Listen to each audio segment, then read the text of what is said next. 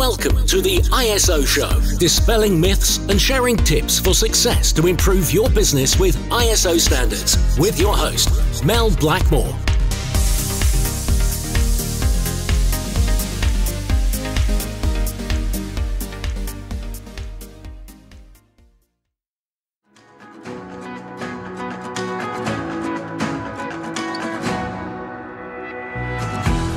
If you're listening to this podcast, then you're in great company. We've got thousands of listeners who have a thirst for continuous improvement and raising standards in business. Whether your interest is in quality, sustainability, or risk standards, I'd love to welcome you as a member to our online platform for all things ISO, the ISology Hub. The ISology Hub is the leading place to get access to all of your online resources, from in-depth training courses, through to our very popular coffee break training, to templates and action plans and many other resources to help raise standards. As a member, you get access to over 100 courses, taking you from learner to practitioner to leader. The ISology Hub has all the resources that you need, which will really help to make your life easier and to help improve compliance in those business critical areas. So if you'd like access to learning and compliance resources ranging from data privacy to environmental management, anti-bribery, business continuity, quality, health and safety, to name just but a few, the list is endless actually, then we'd love you to come and join us. Just head over to the isologyhub.com.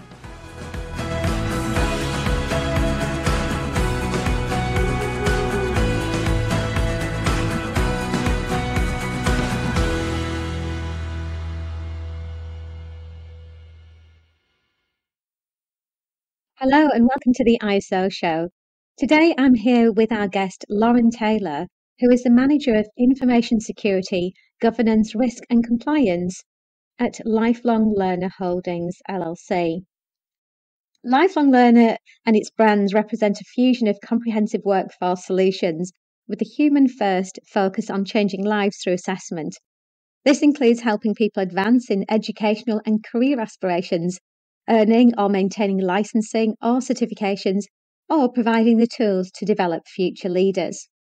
Now, Lauren has helped Lifelong Learner accomplish a massive milestone, and that's the implementation of the business continuity standard ISO 22301 across an international organisation, which she's managed to do in just 4 months.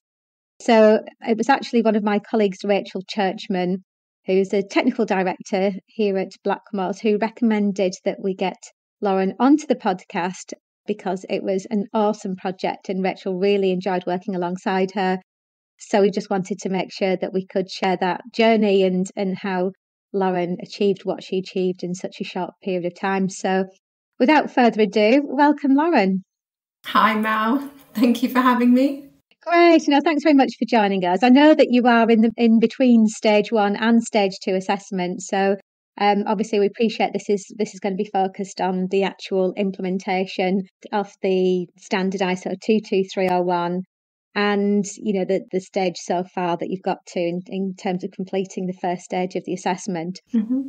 Now, before we begin, do you mind just telling me something about you that not many people know? Sure. Obviously, I do information security as a living, but in a previous life, I was actually training to be a mental health counsellor. Oh, okay. Interesting. Yeah.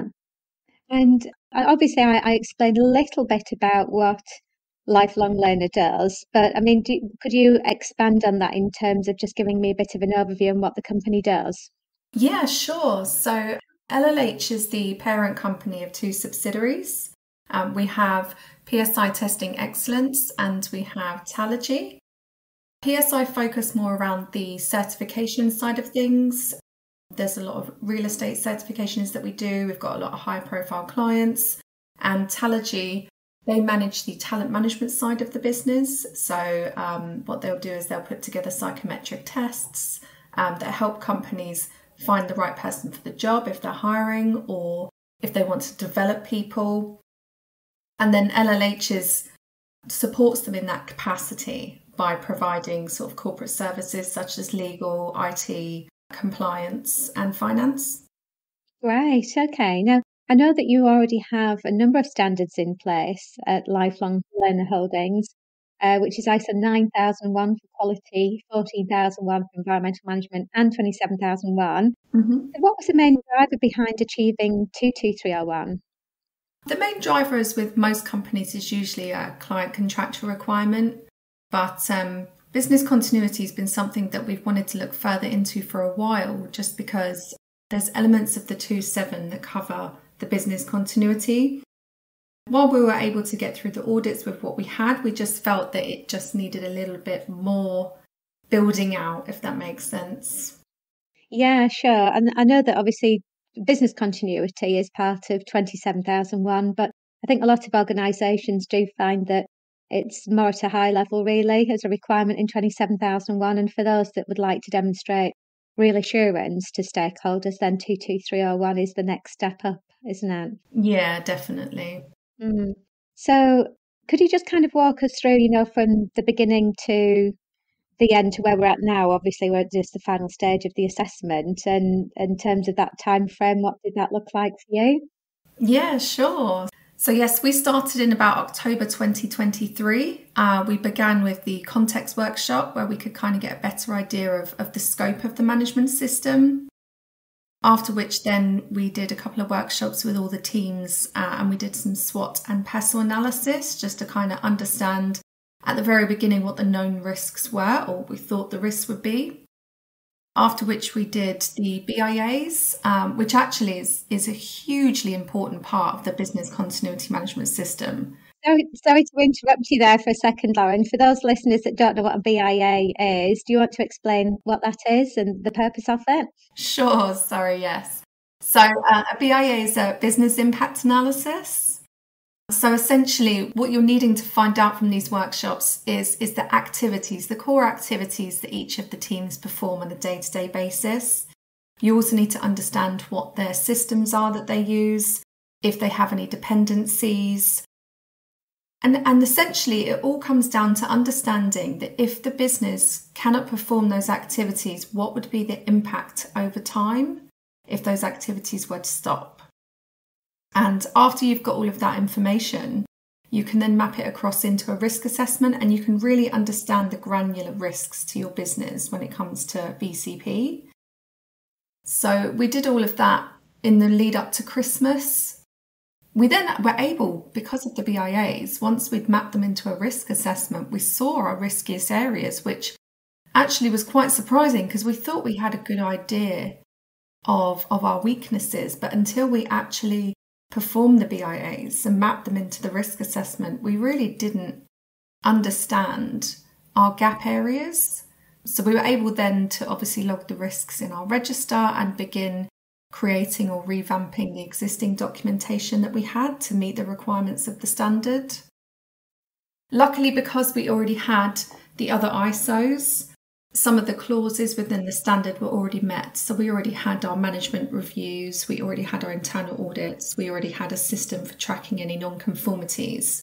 So for those areas, it was more just a case of integrating the 2.2 into those existing work streams.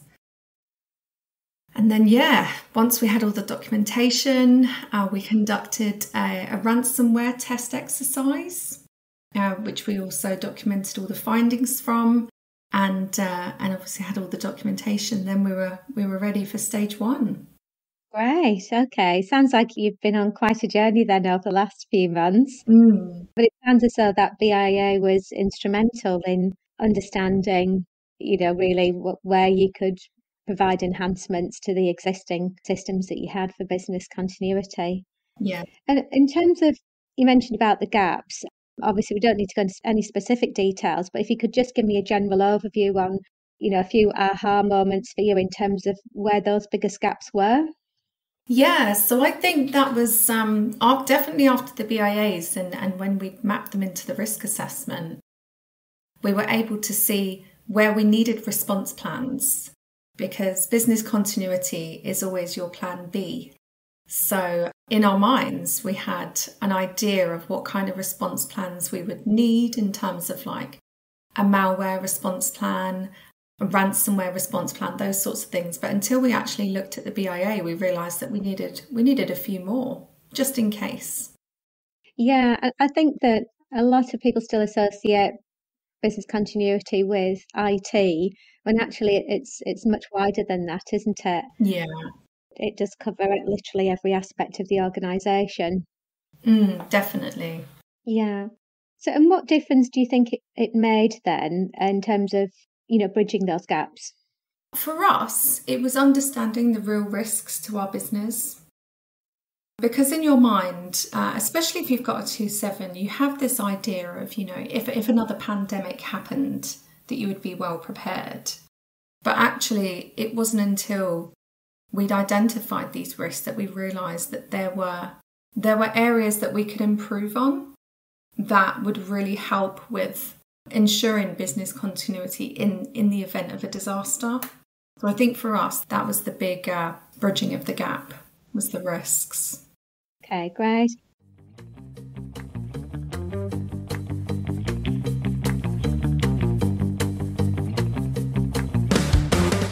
Are you new to ISO standards and want to know what it's all about? Or maybe your company has multiple ISO standards, but there's a lack of engagement and compliance. Whether it's quality, sustainability, or risk standards, the Isology Hub is your one-stop shop for all your online learning resources associated with raising your company's standards. From as little as £99 a month, you can have unlimited access to hundreds of online training courses and achieve certification for completion of courses along the way, which will take you from learner to practitioner to leader in no time. So what courses are in the Hub? Well, there are courses on everything a head of quality, sustainability, information security and health and safety would need to manage compliance and raise standards. With over 100 courses available to you, here are examples of just a few. ISO 9001 Internal Auditor, how to transition to the new ISO 27001 standard, the role of ESG in quality management, and how to integrate management systems. But it's not just courses in the Isology Hub. You can access templates, downloads, and action checklists to take your business to the next level. So why not try the Isology Hub today? Just click on the link at www.isologyhub.com and you'll get access to all our resources within minutes. If you're interested in embedding best practice across your organisation or would like to develop an awareness and training programme for employees, we offer a free learning and development session to tailor a bespoke training programme based on your organisation's needs. So we'd love for you to join as an Isology Hub member. Just head over to isologyhub.com to get access to your unlimited training and compliance resources.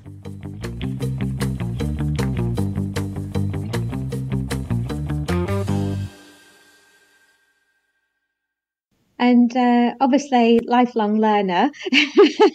It'd be good to touch on what you'd say, that you've learned from the experience of implementing 22301 so far.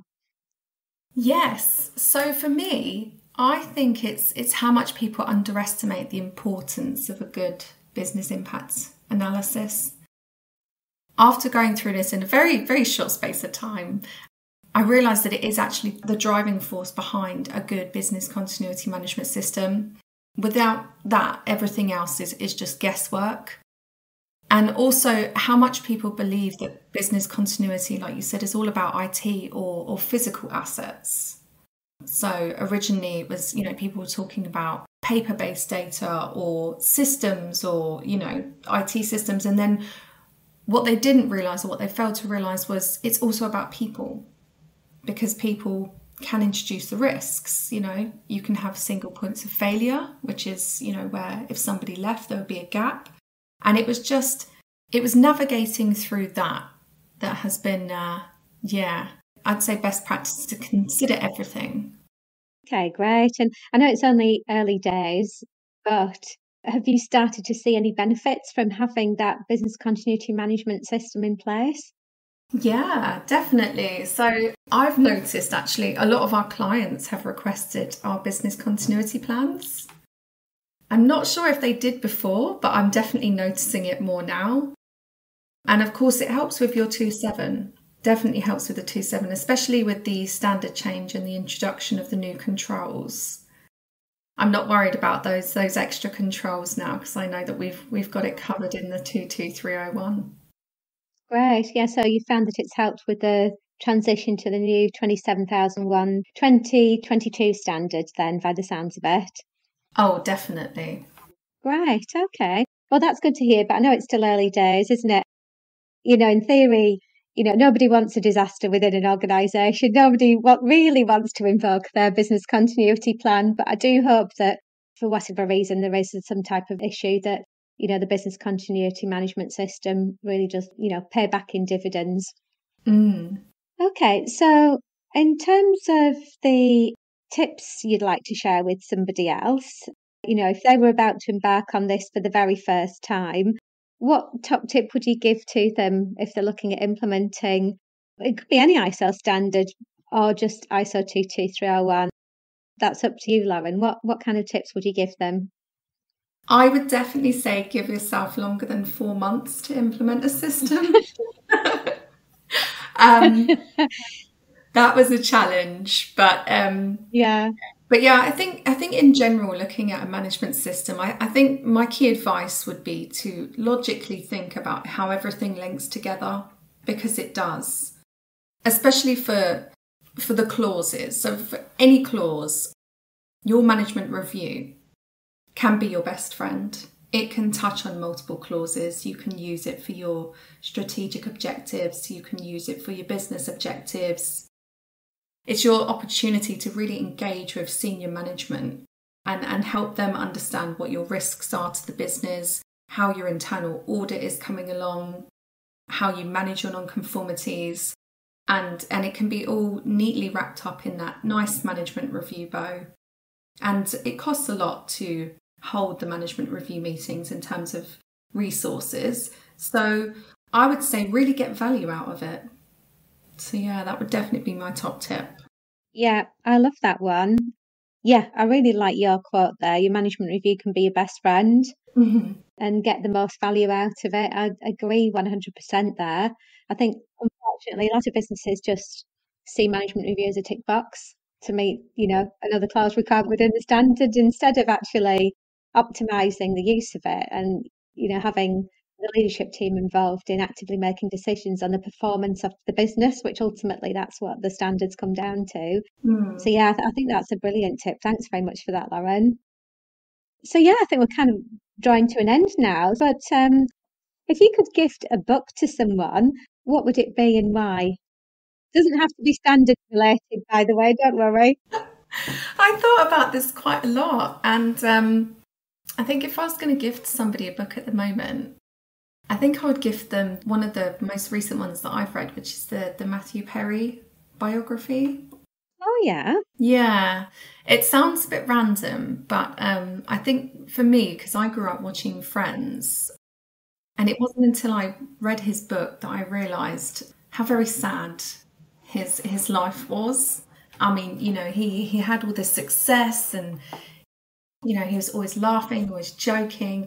And actually the book portrayed a completely different story. He had a lot of sort of abandonment issues from his childhood, and it just portrayed how he had to handle that for the rest of his life. And it really made me think about how you never really know what somebody's going through, and how even if you can do anything, just to be nice to people, because people they're their own worst critics all the time, And I just think if you can be nice to people and you can try and make their day a little bit better by saying something or doing something, then yeah, I think that people should. I know that sounds a bit wrong. No, not at all. I think, giving that as a gift and just, reinforcing the fact that kindness does make a massive difference. If everybody on the planet could be a little bit kinder to each other, I think the world would be quite a different place. So yeah, I'll check that one out. Thank you. And then finally, what's your favourite quote, that you might like to leave our listeners with? Oh, my favourite quote of all time is that you catch more flies with honey than vinegar. And essentially... I don't think I've heard that one before. No, not many people have. But I like the way it sounds. Essentially we've all got jobs to do, and, life can be stressful. But I think that if you're nicer, and this goes back to the book as well, if you're nicer to people, it can make the world a better place. And you'll find that people respond better to kindness than they do to vinegar. Yeah, I think that's as applicable within the work environment and outside, isn't it? In terms of, I'd say that when implementing it, so I'm just bringing this back to ISO standards because I'm a bit sad like that.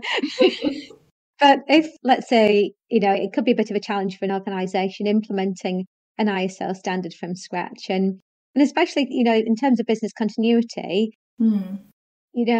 quite often that is at the bottom of the agenda, and it only comes into its own when people actually have an incident. And the majority of businesses that come to us that want to implement ISO 22301 is either because they've had a major incident and it's cost the business a hell of a lot of money, or it's generally a client requirement as well. Sometimes people don't necessarily want to make that change. So if you can be really nice to people and to be kind and to help them to see what the benefits are as well, it really does make a huge difference, I think. So yeah, sorry for bringing that back to standards. No. But yeah, I agree with that as well. Yeah, I think when I was implementing the system, it really helped because obviously everybody's really busy. Everybody has their day job to do, and it's quite difficult to engage people. So I think just having that friendly demeanour and explaining the value to people really helped with engaging everyone, and not just saying, this is extra work that you have to do on top of your day job. Just saying to them, look, here's the benefits that you're going to see. These are the risks that we're going to mitigate, and here's the efficiencies that we can bring to actually make your work life a little bit easier if we can. If you have say for example a single point of failure, somebody in your team, what can we do to help you alleviate that? Well, we can put together processes. We can maybe bring extra resource on board. It adds that layer of it adds that extra robustness, if that makes sense. We can help them by them helping us. Absolutely. Yeah. Great. And that's what a good management system is all about, isn't it? Because it's a system for everybody. Yeah. It's not just a document that's sitting there. It's it's there to help improve the business in one way or another. Definitely. Great. Well, it's been a real pleasure speaking to you today, Lauren. Thank you so much for your time. No worries. Yeah, it's been a pleasure. Thank you.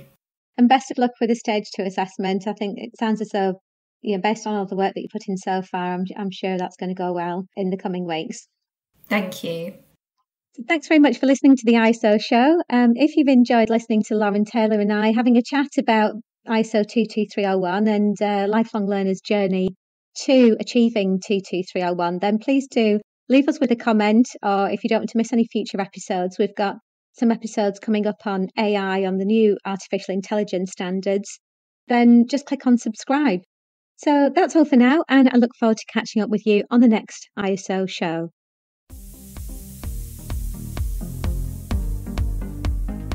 Looking to use ISO standards to drive better business practice? Contact us at blackmoresuk.com to access further information and book your free 15-minute call.